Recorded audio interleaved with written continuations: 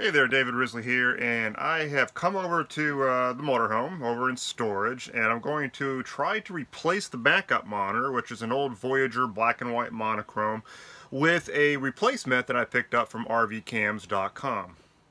This is the monitor that I want to get rid of. It's just built into the dashboard, and it's, you know, Voyager. It's a VOM78, I believe.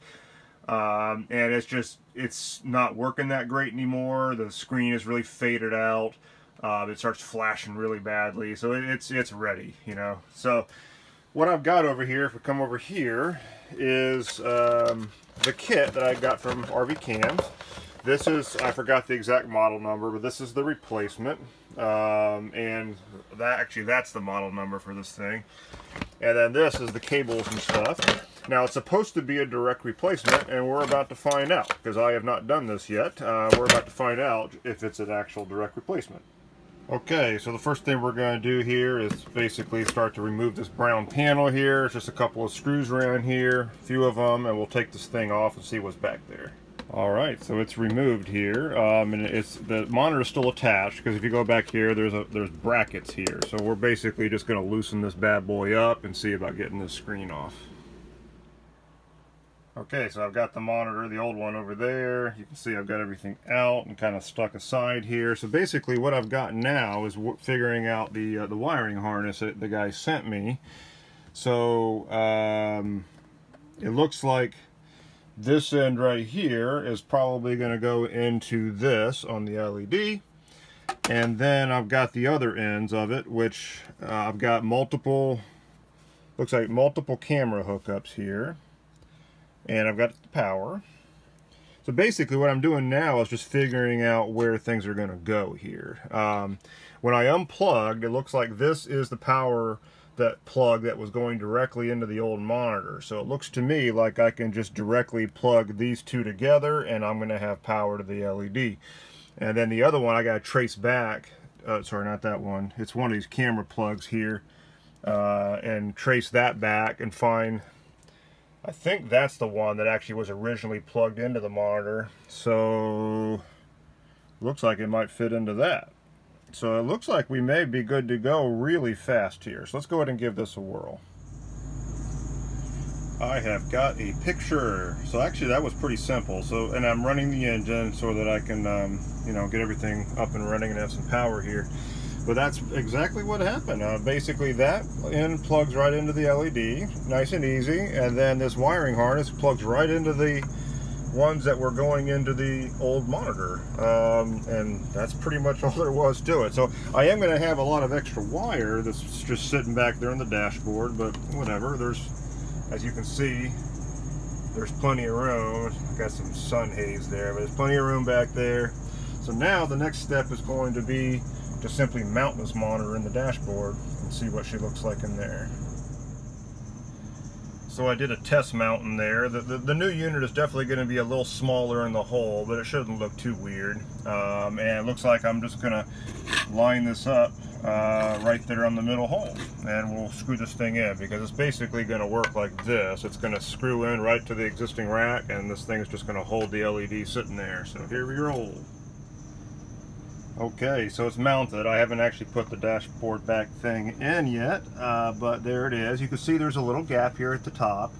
I mounted it a little closer to the bottom, thinking, I'm going to try this out, but I'm thinking, because this thing actually comes with a sunshade, and I'm thinking maybe if I put the sunshade in, maybe it'll hide the gap a little bit. But we'll see. We'll see how this looks. I can always make little adjustments, or maybe even craft something that would fill in the gap if I want to.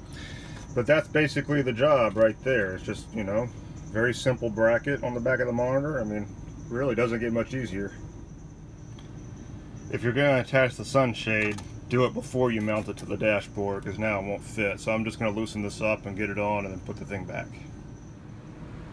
Alright, I haven't attached it yet, but it's in and it's got the sunshade. And honestly, what I'm basically doing right now is deciding if I want to keep the sunshade. I'm kind of wondering if it might get in the way of me seeing what's going on.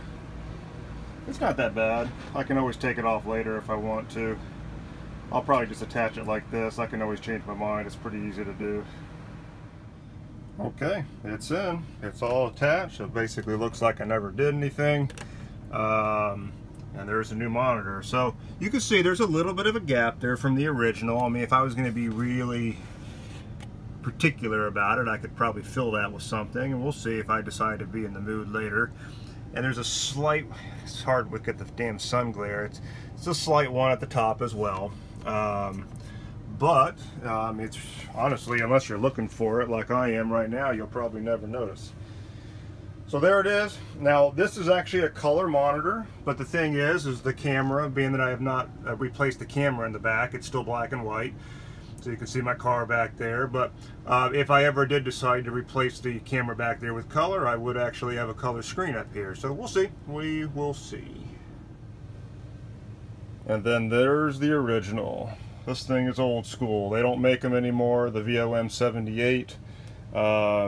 And like I said, it was giving me some big problems, so it's ready to go bye-bye and be replaced with something else. So I turned it off, and I thought I would just test, hey, does it turn on like it's supposed to when I put it in reverse gear? And it absolutely does, and which is cool. And then the other thing is interesting is it actually gives me like measurements, I guess, for 3, 6, and 9 feet back behind me, which is interesting. I mean, I don't know. I guess there might be times where I would use it. I have no idea how accurate it is, but hey, whatever.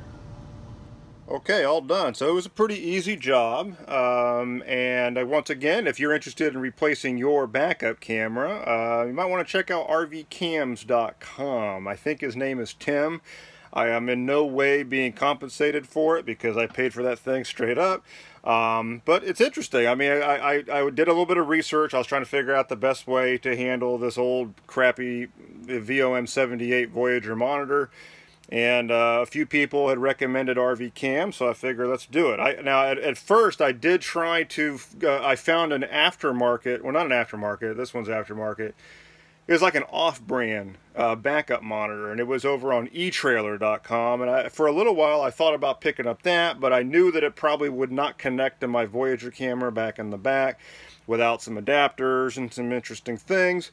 So, and I kind of put off doing anything about it, and then come to find out they just removed it from the site, so I couldn't buy it. I did think I see it in a couple other places, and it was about a $200 monitor, but I probably would have had to deal with RVCams anyway in order to get the adapters and figure out how to mount it and all that stuff. So I figured I spent $392 on this setup. But it's made by Voyager. It came with the wiring harness and everything. Basically, it was plug and play. I had to do nothing inside the dashboard except for figure out where to put the 2 plugs, and that was it. It was really, really a very, very simple job. So anyway, that's RVCams.com, and hopefully this thing should last a while. I got an LED monitor up there now.